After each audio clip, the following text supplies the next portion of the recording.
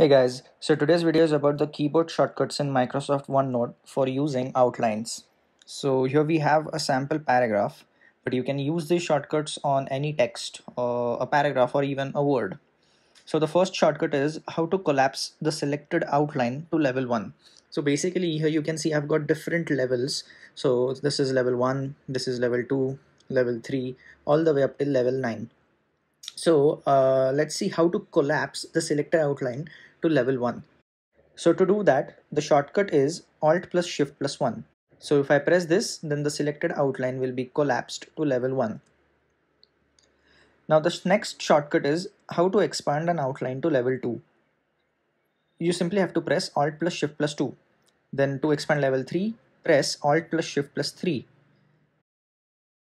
For expanding level 4, Alt plus Shift plus 4. Then Alt plus Shift plus 5, 6, 7, 8 and 9. Now the next shortcut is how to expand all the levels of an outline in one go. The shortcut is Alt plus Shift plus 0. So let's first collapse the selected outline to level 1. Now here, if I press Alt plus Shift plus 0, then all the levels will get expanded like this.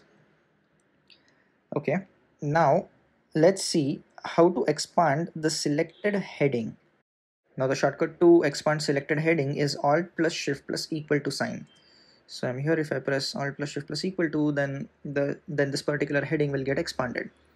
And if you wish to collapse the selected heading, then the shortcut is Alt plus Shift plus hyphen. So if I go here and I press Alt plus Shift plus hyphen, then this selected heading will get collapsed. Now let's see how to increase the indent by one level. So let's first expand the outlines. Let's press Alt plus Shift plus 0. Now if I am here and I want to increase the indent by one level, then I just have to press the tab key.